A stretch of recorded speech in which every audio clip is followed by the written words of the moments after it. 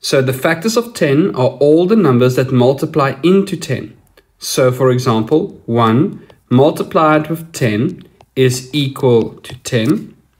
And 2 multiplied with 5 is also equal to 10.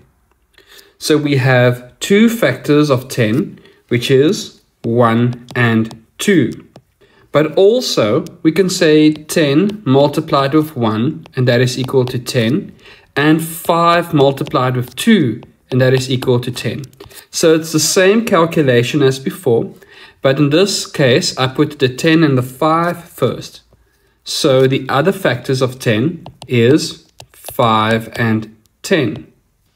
So an easy way to do this is by simply saying, if I take 1 and multiply it with 10, then these two numbers, 1 and 10, are the factors of 10.